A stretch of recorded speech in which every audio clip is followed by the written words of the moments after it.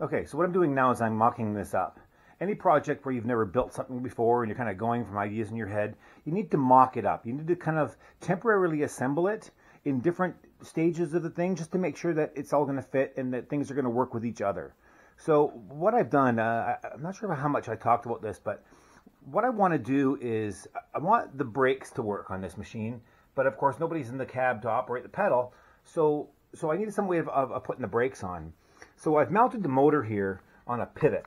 So I've made up this pivot plate here, and now the motor will pivot. So I'm hoping that when it's being torqued on this side of the sprocket, it's going to want to pull the motor up. And there'll be stops and there'll be springs and everything to kind of bias it there. So it's going to sit there normally. When you take the torque off the motor, so the torque now comes from the wheels, it's going to pull on the bottom of the chain. And I'm hoping that the leverage between here and here is going to make it so that it wants to torque down against the springs, and there'll be a master cylinder, some sort of brake cylinder in here that will be squeezed when it comes down. Again, it's not going to move far. It's going to move, you know, whatever a master cylinder has to move, a quarter of an inch or less, and then it's going to apply the brake back here.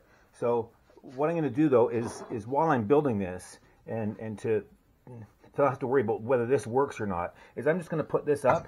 I'm going to put this spacer inside. I'm going to bolt it all there, because right now the mount is only these two little bolts, and that's not enough. So eventually I'll weld the solid once it works, and then I'll put some sort of security measures down here to hold the motor more steady, but allow it to move just a little bit against the master cylinder.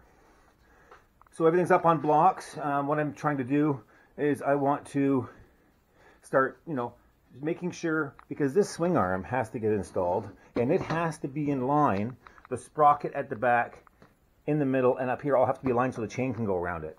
So I have to now get into even assembling the wheels onto it, so I can get the axle heights, so I can get what angle everything has to go to so the chain can clear it. But I have some repairs to do first. The threads are all stripped on this mount for the axle. So I'm going to have to take this apart just well, because I have it assembled backwards. I have the long side here and the short side here.